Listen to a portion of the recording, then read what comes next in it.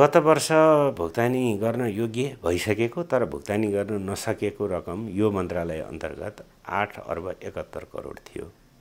त्यो मध्ये अर्थ मन्त्रालयले साउन 1 गते तिमीहरूकै बजेटबाट रकमान्तर गरेर या अघिल्लो त्रैमासिकको पनि अगाडि नै तानेर भुक्तानी गर्न सहमति दिए बमोजिम हामीले 871 मा 366 मात्रै अब रह्यो भनेपछि 5 अर्ब 5 करोड चाहिँ हामीले त्यसरी व्यवस्थापन गरेर भुक्तानी गर्यौं भनेको करिब भनौं न 60% जस्तो चाहिँ रकम उहाँहरूलाई हामीले भुक्तानी गर्न सक्यौं।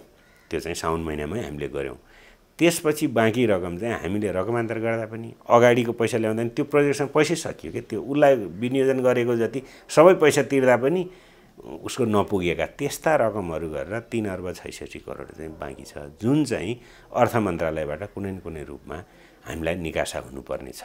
त्यो विषयमा हामीले अर्थ मन्त्रालयसँग कुरा गर्यौं तर विनियोजन विधेयकले गर्दाखेरि पहिलो त्रैमासिकमा चाहिँ त्यस्तो थपघट गर्न नपाइने कारणले साउन भदौ असोज चाहिँ बित्यो। यो कार्तिक महिना लागेपछि फेरि हामीले चाहिँ अब यो भुक्तानी गर्नुपर्छ हामीलाई कुनै चाहिँ वे आउट चाहियो भनेर हामी घनीभूत छलफलमा छौं। उहाँहरूले त्यो म्यानेज गर्दै हुनुहुन्छ सम्भवतः अब छिटै होला। अनि यसमा दुईटा हिसाबले हेर्नुपर्छ भन्ने ठान्छु म चाहिँ। एउटा चाहिँ केन्द्रीय लेखा प्रणाली वा आय व्यय प्रणाली नै बिग्रने गरी चाहिँ त्यो खालको चाहिँ स्वतन्त्रता मन्त्रालयहरूले पनि खोज्नु हुँदैन तर त्यो कायम रहने गरी आफ्नो मन्त्रालय अन्तर्गतका शीर्षकबाट यस्ता अप्ठ्यारा फुकाउने गरी चाहिँ ती मन्त्रालयहरूका सचिवलाई अधिकार दिएदेखि यो राम्रो हुन्छ। त्यो विषयमा पनि छलफल चाहिँ भइरहेछ।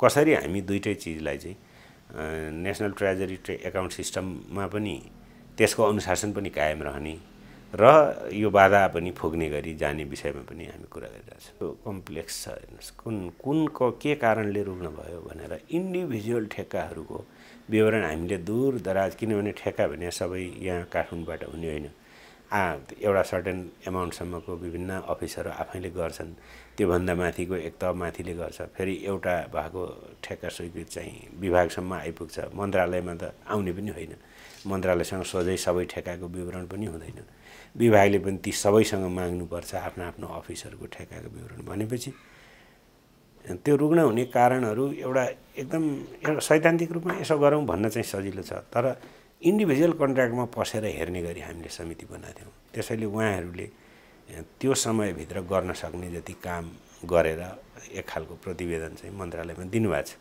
हामी त्यसलाई अध्ययन गर्दैछौँ। त्यसमा अझै केही चाहिँ उहाँहरूलाई हामीले अझै स्पष्ट गर्नुपर्छ कि भन्ने कुरा पनि आउन सक्छ। यो अहिले अन्तिम भइसकेको छैन कमेन्टको लागि मन्त्रालयमा आछ मन्त्रालयले केही त्यसलाई अध्ययन गरेर यो चीज अझ भइदिएदेखि कार्यान्वयन गर्न सजिलो हुन्थ्यो भनेपछि फेरि त्यो समितिले ती कुराहरू पनि इन्कर्पोरेट गरेर थप उपायहरू पनि देला त्यसपछि अनि हामी यसको विषयमा अगाडि बढ्छौँ।